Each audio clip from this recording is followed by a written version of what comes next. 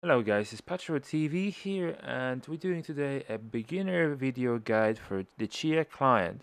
If you're more of an advanced user onto the Chia mining, then you might want to skip this video as this is mainly aimed at newcomers to the cryptocurrency or users that struggle to use the Chia client or understand it. So, first of all, if you want to download the Chia client, you need to go to chia.net. You have problems in finding the website, the link is gonna be in the description of the video. So once we're on the home screen, you're gonna have option to install the latest version of the client, but there are some issues that I found with the latest version of the client and we use older version. So in order to get the older version of the client, you need to head over to the releases tab, which is in the top of the screen, and you just press releases. You see that is highlighted, okay, and that will show you the releases of different versions of the application. We want to focus on the Chia blockchain 1.1.2. That's the latest that's actually working. My previous videos were done in 1.1.1. So when you get to this website, click on the Chia blockchain 1.1.2 and that will direct you to the download page. This is the download page, which is the GitHub. GitHub is essentially a website that allows you to store your code. Typically, like developers tend to upload their code, their source code, which is the original code for the application, to be transparent about it. And there's nothing to worry about it.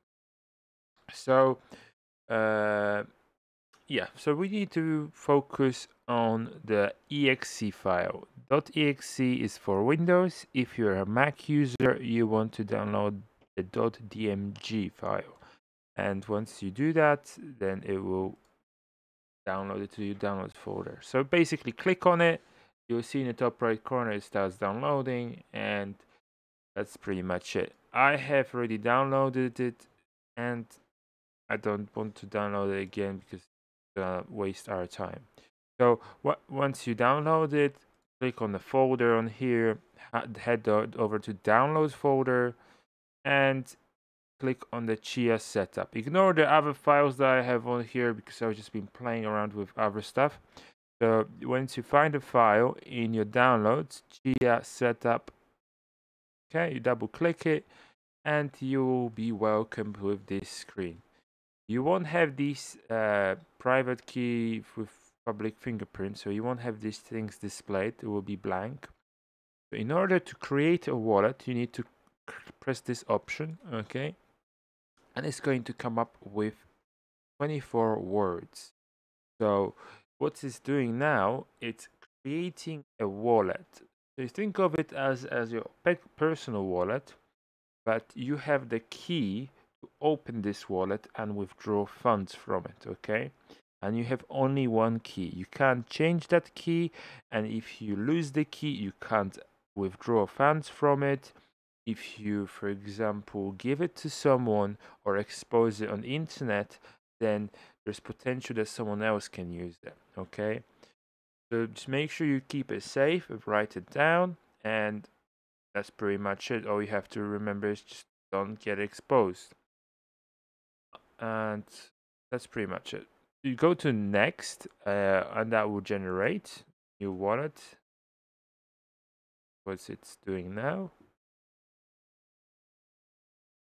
I wanted to skip this part, but I think for beginners it's best if we don't skip things. Because, yeah. So that's pretty much it. It will take you to this screen. So when you go back, you will notice, I mean, I have wallets here. Let's go back to the previous screen that we were at.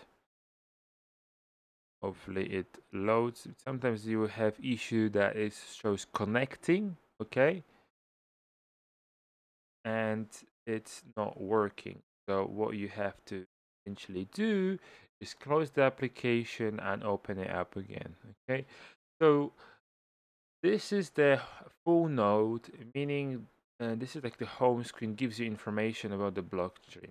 The blocks are basically blocks of transactions, um, what's happening on the network.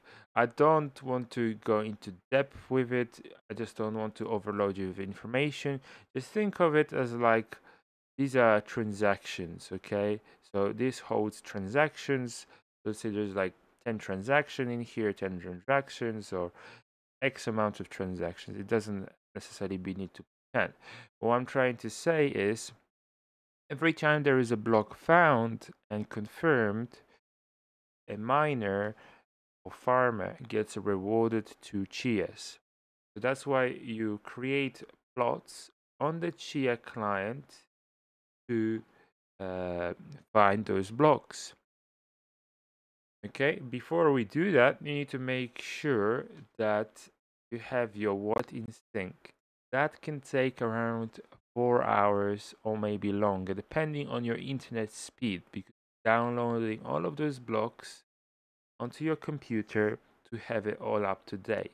Okay, so the status is connected, and we're heading over to wallets. Okay, wallets here, it will show you your balance, how much you have pending balance, okay, and your address. In plots, this is, I have currently plots running, okay. Plots, you will have only option add plots when you just open the application. So when you do add plots, it will start, choose how many plots you want to run, and set it all up. But at the moment, I'm just covering the application. We're not going to go into the depths of setting it up. So if you want to watch the next video, that will have the details about setting up the uh, plotting. Okay, so first of all, next screen will be about farming. As you can see, this is the farming screen. At the moment, I have only 2 plots on the client. I don't really use this client for farming because I used a pool mining. What that means is that on the client, let's say you have 2 plots, okay, and you go to your farm section, it will actually show that time to win, which is find the block time, will be around 2 years. 2 years. It will be a very long time before you actually find the block. So alternative is mining on a pool, or because then you combine your power with everyone else on the network, and if there is a block found, you get your cut for your size of your plot. So each plot can vary in size, can be size. So if you go to add plots, it can be size 101 gigabytes, sorry, gigs, 208 gigs, 429 gigs, 884 gigs. The network doesn't use the 600 MB size because that was just for testing purposes. Only on those 4 you want to focus on. This one is not going to go obsolete anytime soon, so you don't have to worry about plotting the bigger size. So let's go out of it and let's focus on the farming thing. So when you scroll right down to your plots, okay, in a plots tab, if it says synchronizing or not farming, or it's showing orange, that means it's not farming because there's no internet connection or it's updating the transactions. Once it's green, you don't have to do anything. It would work by itself. You need to have the client open, and that way it will keep on checking for blocks, trying to find proofs, and that way if it finds a proof that matches the block, it will basically reward you because you actually found the block and you have proven. What I'm trying to say now is these are farming plots. These have been verified they have been plotted, and these are basically the plots that are being created. So think of it this way, as a land. You have a farm and you have a land. In order, before you start plotting your, planting your plants, or seeds or whatever you're gonna put on there, you need to prepare the land. That's what this is essentially doing. Just I'm not gonna go into depth or complexity of it. I just want to imagine, because that will be the simplest way for you to understand how it works. Okay, if I go into depths, some of you won't understand. So just imagine that this is just like preparing the land. It requires some computer power. Okay, I went into the logs. So to go into the logs while it's working, you click on those three dots and then you press view log. Okay, and that will give you details what it's doing. Okay, so typically each is basically it's doing tables. Each table has 128 buckets, so like pieces of a table or chunks, and there is 32 tables. Okay, so pretty much that's how it looks. It is 32 big chunks and then 128 small chunks that it's going to do. Once it's done it will basically finish this into your final destination. And the way it's going to look like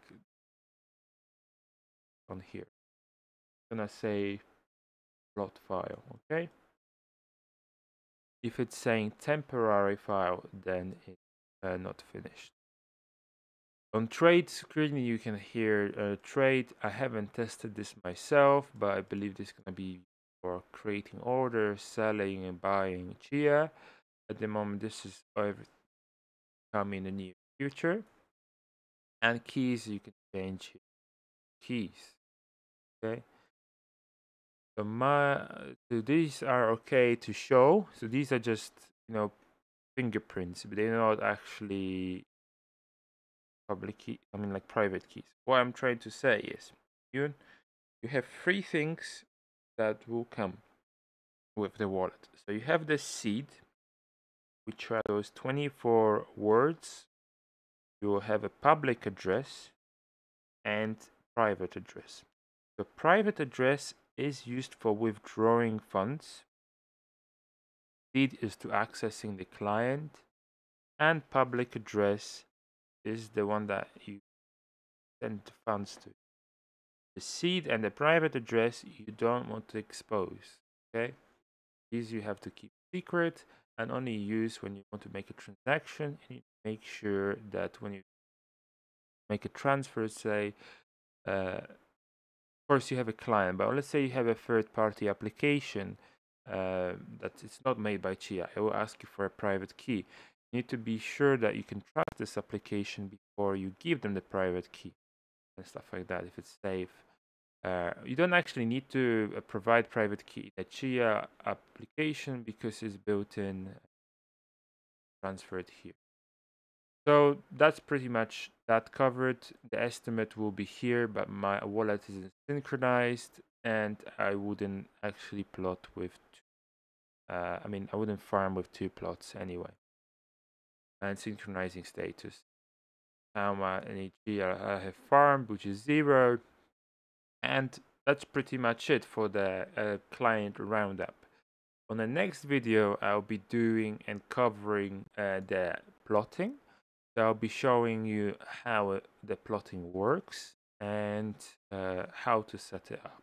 Okay, and I'll explain it with as much detail as I can for you guys. Okay, thank you very much for watching. Just remember that you leave a like and subscribe. Be a seeder, meaning that subscribe, you contribute, give something for the free video.